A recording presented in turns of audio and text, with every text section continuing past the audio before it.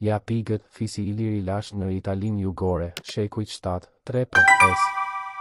Japigët ishin një fis Ilir i Lashtë i vendosur në Italinë Jugore gjatë shekujve 7-3-5. Ata ishin një popull Ilir që kishte banuar në këtë rajon dhe kishin një trashëgimi të pasur kulturore dhe historike.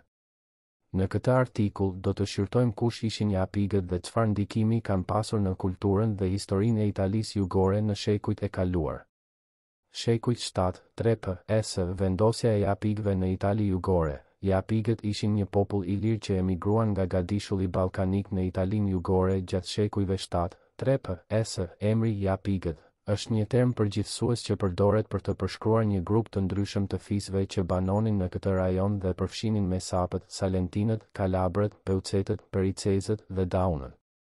Ky fis Ilir kishte vendosur territorin e tyre në zonën që është njohur si Pulia, Kalabria antike dhe rajonet përreth saj. Kulturë dhe histori. Japigët kishin një kulturë të pasur dhe ndikim të madh në Italinë Jugore. Ata zhvilluan qytetërimet e tyre që përfshinin qytete të tilla si Brindisi, Lecce, Tarenti dhe Oria.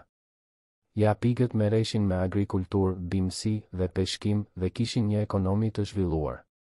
Kontaktet e Japigëve me kolonitë greke të cilat ishin themeluar në këtë rajon gjatë shekullit të 6-5 kanë pasur një ndikim të rëndësishëm në kulturën e tyre. Ata ndikuan në gjuhën, arkitekturën dhe artin në rajonin e tyre. Gjuha e Japigëve është studiuar dhe është një burim i rëndësishëm për të kuptuar ngjitjet e tyre historike me gjuhën ilire dhe greke. Asimilimi dhe ndikimi romak. Në shekullin e 3-5, Japigët u asimiluan gradualisht nga romakët pas pushtimit romak të Italisë Jugore. Megjithatë, ata kanë lënë gjurmët e tyre në historinë dhe kulturën e rajonit. Ndikimi i tyre shihet ende në monumentet e lashta, artefaktet dhe traditat kulturore të Italisë Jugore. Përpara se të asimiloheshin nga romakët në shekullin e 3-5, Japigët janë njohur për zhvillimin e tyre të pavarur dhe për kontributin e tyre në historinë dhe kulturën e Italisë Jugore. Ata kanë lënë gjurmët e tyre në arkitekturën, artefaktet dhe monumentet e lashta që ende ekzistojnë në këtë rajon. Studimet dhe hetimet më të thella vazhdojnë për të zbuluar më shumë për këtë fis Ilir të lashtë dhe për rolin e tyre të rëndësishëm në historinë e gadishullit Apenin.